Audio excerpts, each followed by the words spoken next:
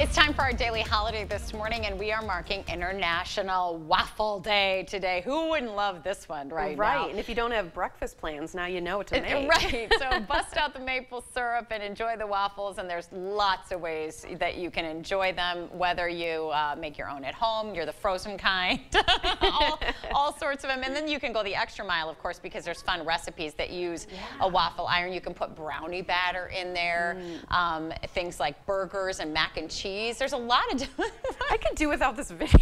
Right, what are we, is this like a waffle eating contest? Oh, yeah. Oh. This is really ruining my whole love for waffles. I know. Don't eat them like that. No, enjoy them. The waffles. How are you when you eat waffles?